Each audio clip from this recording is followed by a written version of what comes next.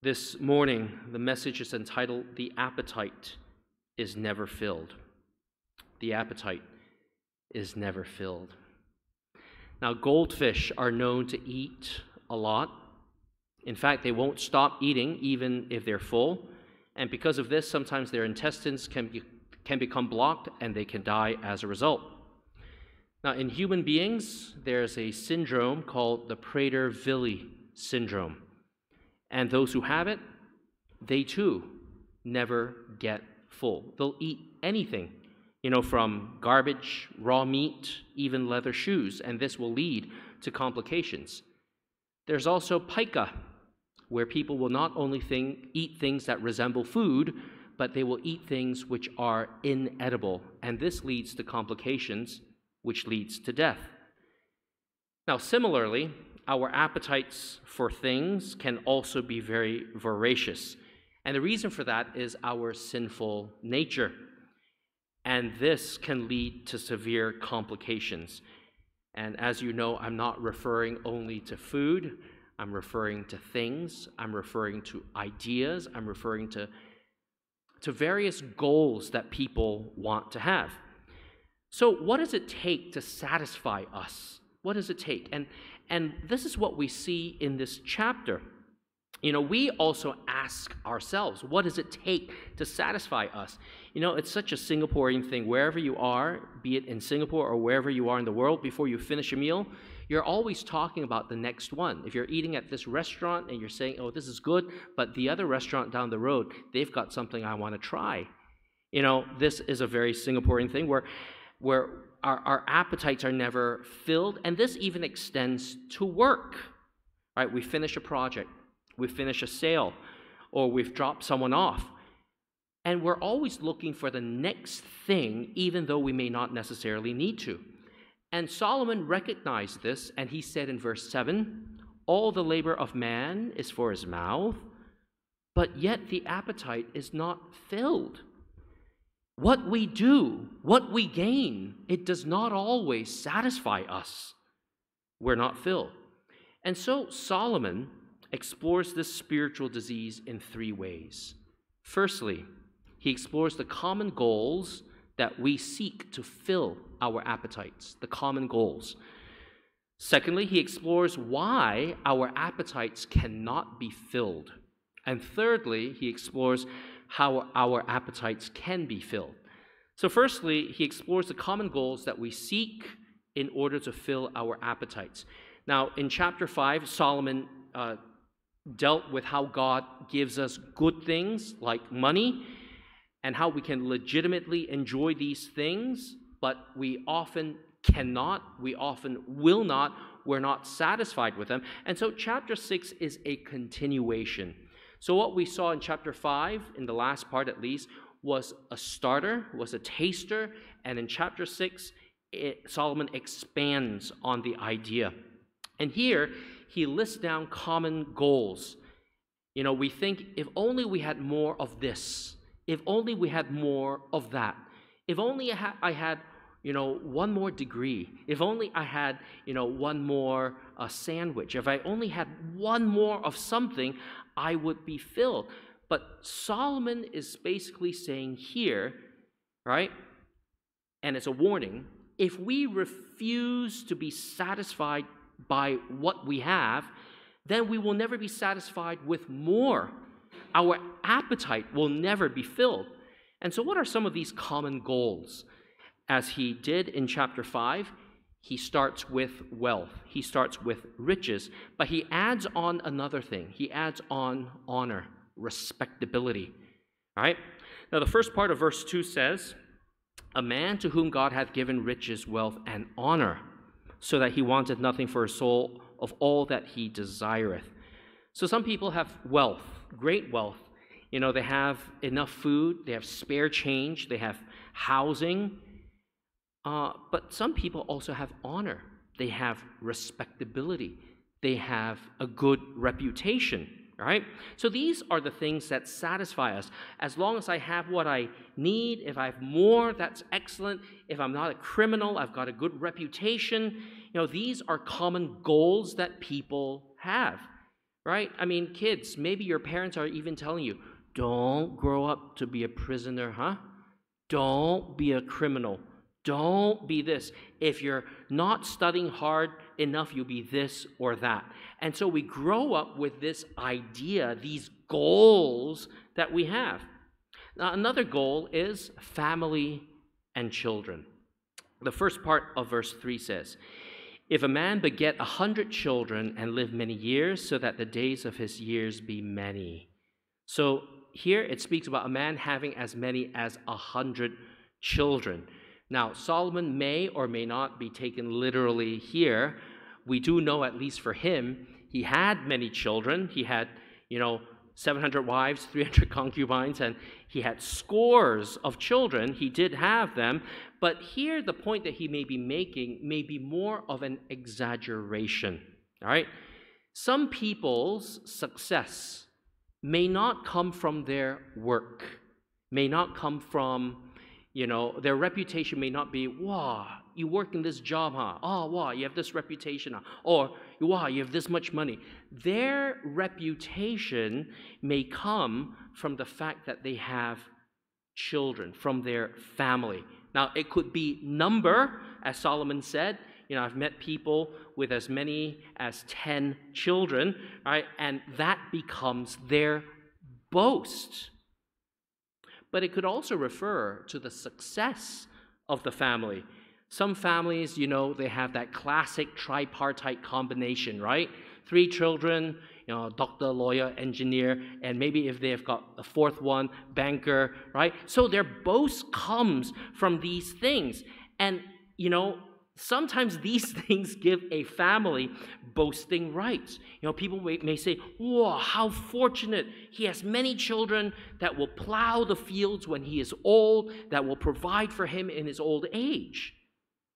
And that's why longevity and blessings, and its blessings are another goal. Verse 3, as we read, and verse 6 speak of how a person may live many years. Verse 6 says up to 2,000 years, 1,000 twice told, right? Now, of course, we do know that no one lives that long, even in Solomon's day. But, he could have been exaggerating to show that people value a long and fulfilling life. He may even have been referring to the patriarchs. Methuselah lived 969 years, almost 1,000. And, if God were to give double that, that is seen as a blessing because people saw the antediluvian, the pre-flood saints, the pre-flood people as being blessed, right, with so many years. It's like today, when a person reaches 80 years old and they have their 80th birthday, it's considered a milestone. You have a big dinner, and it's wonderful, when people come and they celebrate, especially if he is a self-made man. So that too is another goal that people may have in this life. Self-sufficiency, ability.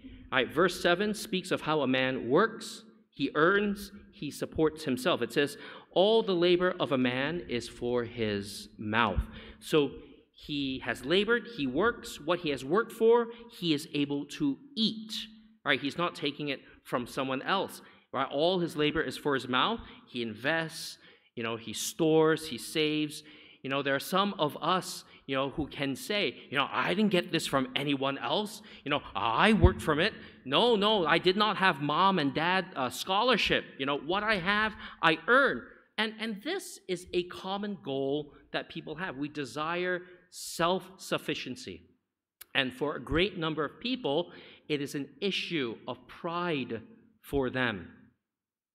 So these verses here, they contain the common goals in life that people often seek to fill their lives, to give satisfaction. How many of us here have dreamt this? Won't it be nice at my 80th birthday banquet, hosted by my successful children who are not only loving, but they're professionals, they come. They praise how wise and supportive I've been to them, how I was a self-made man.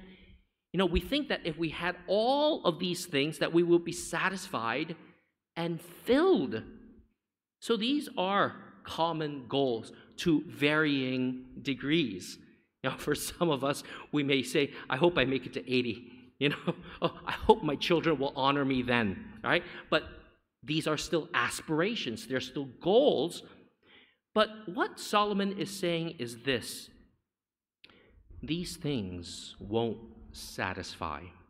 They won't satisfy. That is why Solomon, secondly, explores why we cannot fill our appetites.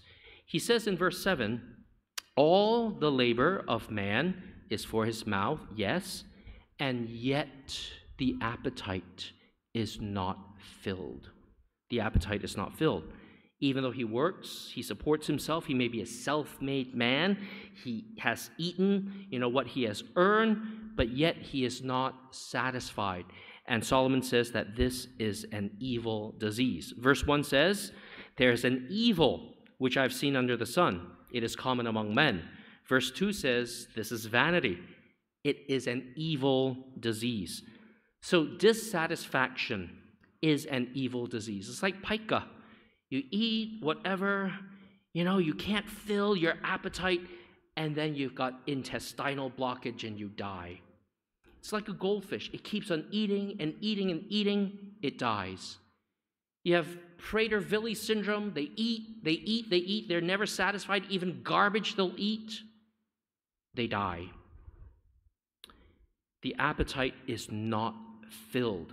It is a common and evil disease. It is a hungry worm. For kids, it's the hungry caterpillar. On Monday, you eat this. On Tuesday, you eat, 2 pears, 3 plums, 5 oranges, whatever. You're never satisfied. And the reason for this, Solomon gives, are 2. We are dissatisfied because of bad circumstances. Verse 2 says, a man to whom God hath given riches, wealth, and honor, so that he wanteth nothing of his soul of all that he desireth, yet God giveth him not power to eat thereof. So a person may be rich, but he has no power to enjoy his hard work. Why? All of us here who work hard, we recognize this, right? You work hard all day, you get back late, but you have no time to relax. You try and go to sleep, but your mind is just filled with work. You run here, you run there. A mother's work is never done, right? She does everything. She's like an octopus, and at the end of the day, she's so tired out. For some of you here, you go on holiday, but your phone still has a signal. You are still answering work emails, right? Where there's a signal, your boss can reach you. So you have no power to enjoy your wealth. And this is ironic because we think that wealth brings power, but rather wealth overpowers us. And what is worse is you may have a very good reputation as a worker. Never mind, like he on holiday, just give it to him, he'll get it done. And you will get it done because you want to preserve that reputation. Now, verses 3 and 6, they speak of a man who lives long and has many children. This is a common goal, but it does not satisfy, because verse 3 reads, if a man beget 100 children and live many years, so that the days of his years be many, but his soul is not filled with good, and also that he have no burial, I say, that an untimely birth is better than he. So long life is not necessarily a good life. Those of you who know the Chinese culture, that they have that tripartite blessing, right? That goal, of prosperity, status, longevity, symbolized by, that bald man with the peach in his hand, right? So we think that if we have all of these things, it will be good, but it doesn't always happen because of circumstances. If you are rich, but you're sick, that's not good. If you have a long life, but you have no status in life, you will also suffer. If you have many children, but no prosperity, you can't feed them. So long life doesn't necessarily mean good life, and many children does not necessarily mean a good burial. You may be buried by no one else but by the undertaker. You know, I think all of us know, right? All of us who have kids, our children blame us. You may die alone. So it's because of circumstances in our lives that we don't get to enjoy these things. And also, and importantly, it's because of a lack of understanding and perspective. Verse 8 says, "For what hath the wise more than the fool? What hath the poor that knoweth to walk before the living?" Now, I'd encourage you to study this. There are different ways of looking at this verse, but this is the way that I've come. This is the conclusion that I've come to. What does this verse mean? What is Solomon actually saying here? He's asking the question, what advantage does the wise man have over the fool? What? The same way the poor man knows how to walk in life. So if you are a wise man, what kind of advantage? How do you know how to live? The same as the poor man knows how to live life in front of the rich, or in front of the world.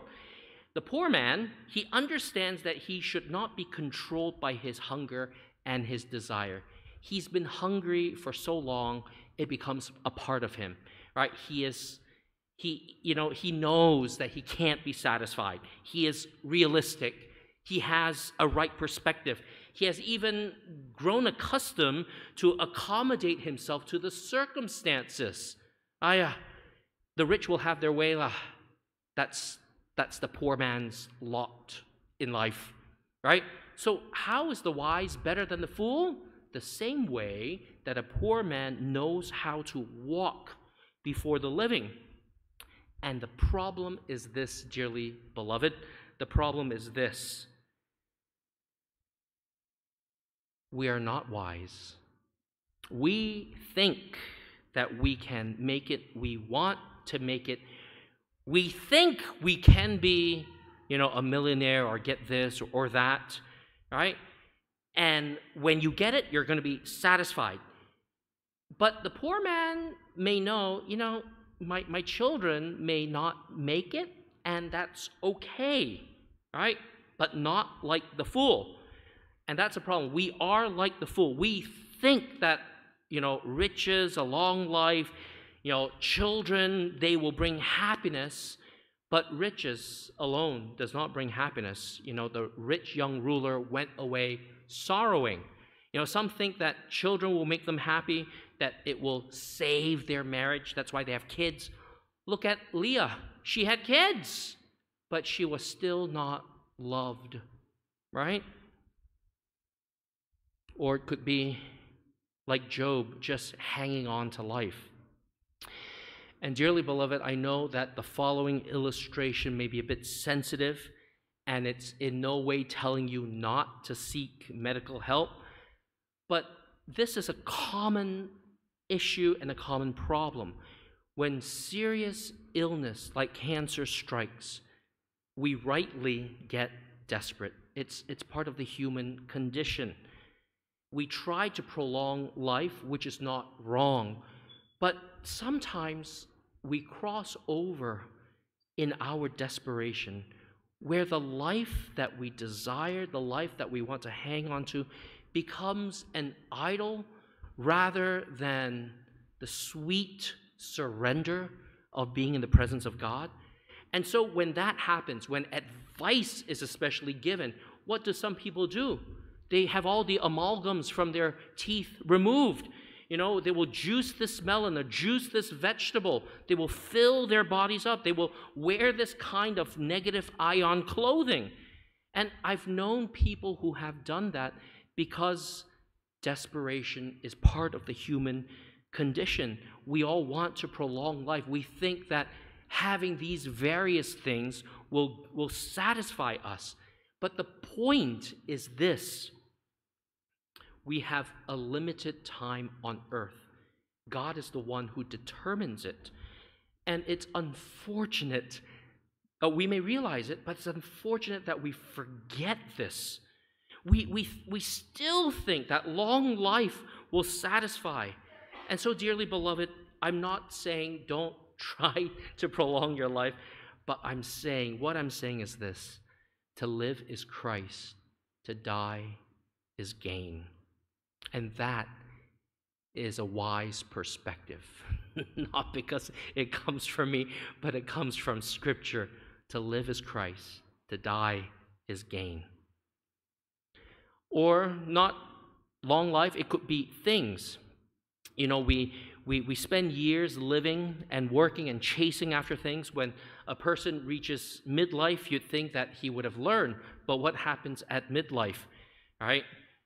He may think a new job would be better, or a new toy would bring satisfaction. And of course, there's nothing wrong with having a new toy, but the problem is this: we put our hope in these things to fill us. So if these things don't fill our appetites, what does? So thirdly, Solomon explores how our appetites can be filled. The first one is what we have been considering all of this time.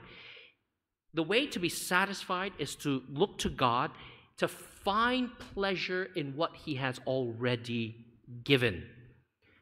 All right, verse 9 says, there's wisdom from God. Better is the sight of the eyes than the wandering of the desire.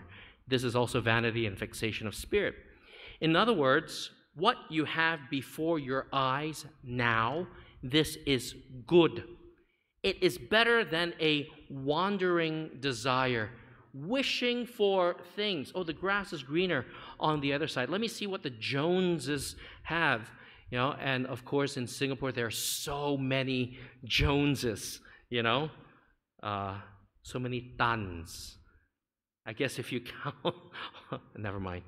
All right.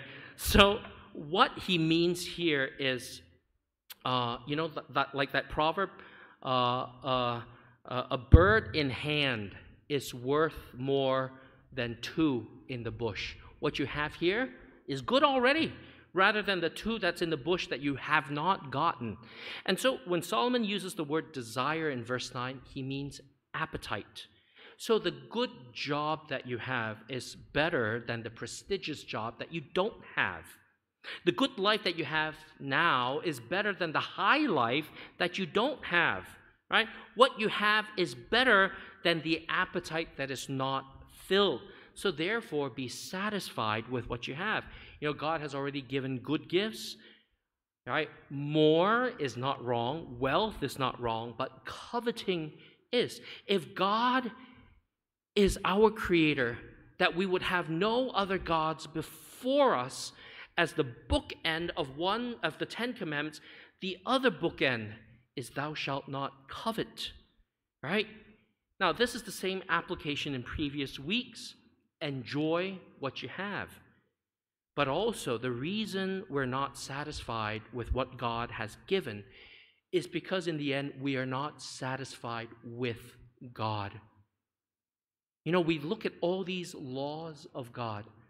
Thou shalt not this, thou shalt not be unequally yoked, thou shalt not be this, that. But what happens? Because we're not satisfied with God, we hate the commandments of God and we refuse to follow it, like Eve. Why can't I have that fruit? Yea, hath God really said? Yaho, he said, cannot eat, cannot touch. And so when that happens, where we're not satisfied with God, this is when we will try and fill ourselves with things which are inedible, things that we cannot metabolize in the life after. Now track with me, verse 10 and 11. That which hath been is named already, and it is known that it is man. Neither may he contend with him that is mightier than he, seeing there be many things or words that increase vanity. What is man the better? Now, what is Solomon saying here? What's the principle here? Solomon is saying here, that which is named already is known that it is man, is known to man already. He's saying everything has been determined. what every man will be, how rich, how old, how healthy, how many kids, how successful they are. Everything is known. It is determined by God the Almighty. There's no use debating with God for more. Right? Whatever is named already. It is, excuse me, whatever man will be, it has been determined. You can't argue, can't contend with God who is mightier than you. Now, the word contending with him means to take to court. You cannot bargain, you cannot sue, you cannot, anyhow goad God into giving you more. Now, what is the purpose of saying this? Why would a person want to take God to court? The reason that anyone would want to do that is because he is dissatisfied with God. Why are you never full? Why are you not satisfied? Why are you striving for more? It's not only because you are dissatisfied with what God has given, but you are dissatisfied with God himself, which is why Colossians 3 verse 5 says, covetousness is idolatry. And as I said, this is what Eve was guilty of. She was in a garden of great blessing. There was food, there were rivers of water, everything that she wanted. Work, yes, there would be work, but it would be easy. But she wasn't satisfied with those things because she was ultimately not satisfied with God. And when you are not satisfied with God, you will not be satisfied with anything else. And dearly beloved, God has given himself to us. When Job lost everything, he charged God with being unfair, right, to him. And initially, when he asked God all of these questions, he received no answer. And the way Job was complaining is very much the same way as Solomon here wrote. Everything that is known shall be known. Whatever happens to man, it will happen. What's the use of contending with God? And if you were to turn to Job 9:32 all the way to 35, you might want to note down the reference. I'm not going to read it in the King James, but I'm going to read it in a way that I think we can all understand here. So verse 32 says, Job says, God is not a mortal like me, so I cannot argue with him. I cannot take him to court. And listen to his solution, the solution to his unhappiness. I cannot talk to God. I cannot bargain with him. Oh, I wish, verses 33, I wish if only there were a mediator between us, someone who could bring us together. The mediator could make God stop beating me, and I would no longer live in terror of his punishment. Then I could speak to him freely, but now I cannot do that on my own strength. Now, we New Testament believers, when we hear Job speaking like this, what's on our mind? Job, he has given you, already promised you a mediator. You want a man that will talk to God on your behalf to stop God beating you, to stop God from punishing you? You have someone already. You see, Job was in a condition like so many of us are in. He was dissatisfied because of what happened to him, what he didn't have, what he lost. He lost his wealth, his family, his health, his reputation, all those things that are spoken about in Ecclesiastes 6. He lost all of them, the very things that he thought we think would bring us satisfaction. And to Job, God seemed as if he wasn't listening to him.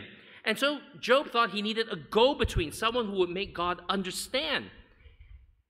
We know as New Testament believers, the mediator that Job wanted, God had already promised him. God had already promised to give himself to Job. And when Job accepted that, in the end of Job, when God revealed himself in all of his power, then Job realized that God is all powerful. He is all that I need. Only then could he receive the good and the evil from the hands of God. When Job accepted, when he surrendered, that is when he received much more than he previously had. Dearly beloved, the way to have is not to strive. The way to have is to surrender. And all of us, we forget that.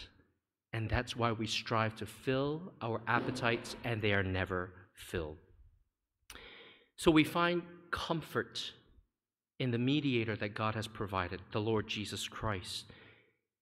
Problem with us is our eyes are often clouded by the things of this world, that we have forgotten Jesus. We have forgotten that Jesus is the ultimate satisfaction. In John 4, Jesus spoke to the Samaritan woman. What did she have? Or what had she had? 5 husbands. And even the man that she was with was not her husband. This woman was seeking love, continuing to seek after love, never finding it. Young people, yeah, you're not going to seek love. You're not going to find it if you're not going to find it in Christ and his instituted ways. Full stop. Might be a semblance. It might be a semblance, but you're not going to find it. She was looking for love in all of the wrong places, but when Jesus told her, if you ask of me, which I have the gift of God, I will give you living water, and it will satisfy. There were people who were following Jesus because he offered food, 5,000 of them, because he fed them, but they continued to follow him not because they were hungry. They were fed so much, there were 12 basketfuls left of bread and fish, but they were still hungry. They wanted more. Their appetites were not filled. And Jesus' words to them was, I am the bread of life. He that cometh to me shall never hunger, and he that believeth on me shall never thirst. Jesus' solution was not to give them more. Jesus' solution was to give them himself. Why did Matthew follow Jesus so quickly? He had the tax collector's table in front of him making money. And even after Jesus said, foxes have no holes, or foxes have holes in birds' nests, but the Son of Man has nowhere to lay his head. But Matthew still followed after Jesus because Jesus could not give him wealth, but Jesus was enough and more than enough. And if Christ is really enough, if he is our inheritance, the one who can really supply all of our needs, then how does he factor in our lives? Do we find him sweet? Do we seek after him in prayer? Do we surrender to him to do his will? One of the greatest tragedies, I believe, that we all see in the Christian church is this. We have Jesus, the creator of the universe, the one who created gold and silver, the one who made us children of God, the one who gave us eternal life, but we just won't be satisfied with him. We won't seek after him. And if we don't seek after him, we will not be satisfied with anything else. And so in conclusion, I have this to say, for those of you who are ill, I cannot assure you of long life. You may not get better. For those of you who have difficulty at work, following Jesus may not remove that difficulty. For those of you who are lonely, following Jesus may never mean that you will have a spouse or family or children. And for those of you who may be struggling with a particular besetting sin, I can't promise you that in this life you will ever have complete victory before you die. Hopefully progressive, yes, but it may be besetting. But what I can say is this from the Word of God, that if you live by faith in Christ, if you seek after him, he will satisfy you. He will satisfy you. You will be full. You will be happy with what you have. And you know, when you surrender, you never know. He may give you more than what you desire. Seek ye first the kingdom of God and his righteousness, and all of these things shall be added unto you. And so let us proclaim our satisfaction in Jesus as we eat the Holy Supper. Let us pray. Gracious God, as we listen to the words of institution, help us to recognize that Jesus is the only one that nourishes us, and that so many things we seek after, they shall never satisfy. And so as we partake of the bread and the cup, help us to be convinced in our hearts. Help us, as we take, to make a resolve to give up that very thing, that sinful thing, that thing that does not satisfy, that we may give it up and surrender it to Jesus, who is the only one that satisfies. And pray this in Jesus' name. Amen.